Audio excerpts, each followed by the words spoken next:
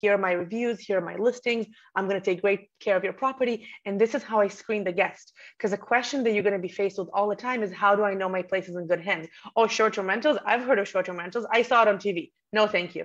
And you're there to say, on the contrary, short-term rentals will keep your property maintained 100 times better than the average long-term tenant.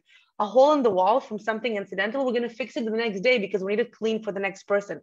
Cleaners are in here 7 times a month at least, right?